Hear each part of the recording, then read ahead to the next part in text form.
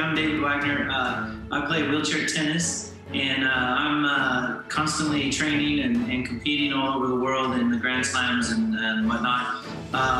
So these years become very special for us because we get to incorporate the Paralympics and the Olympic Games into our sport.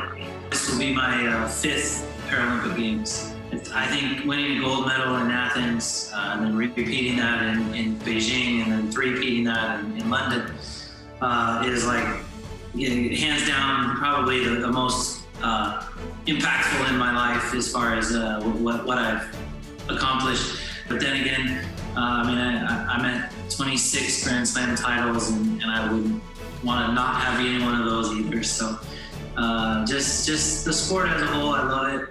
Tennis is a sport for a lifetime.